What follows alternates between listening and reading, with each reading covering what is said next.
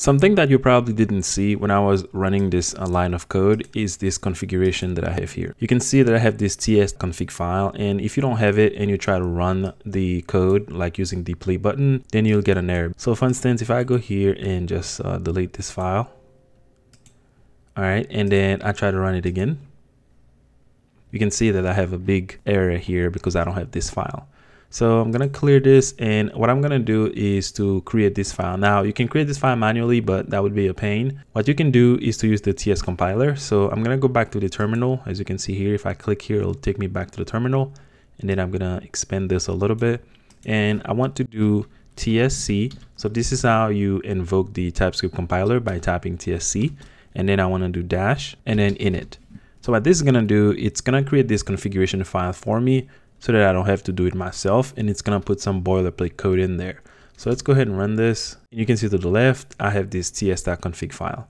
Now, there's nothing really particular about this file. It's a very important file, by the way, but we're not gonna worry about it at this point. So you can just create this file, you type in tsc-init, as you can see that I just did here, and then this file should be created, and then you can close this file. Like, you don't even have to go in there at this point. And then go ahead and run this. And you can see now you get the output. So make sure you do that, otherwise your code will not work. So the first thing I want to cover is comments. So I'm gonna go ahead and collapse this, and we have this line of code here, and you can see that when we run it, we have something in the output. To create a comment in TypeScript, you can do 2 forward slashes, and then let's say this is a comment. And now if I go ahead and run this, you can see we have the same output. So this is completely ignored when we run the file because it's a comment.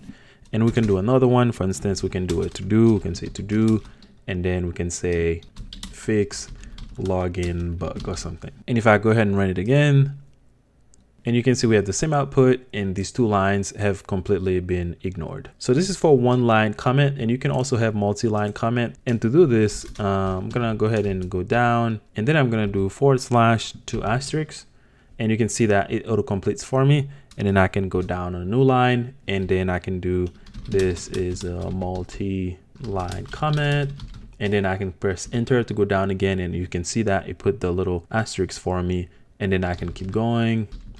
Go down again.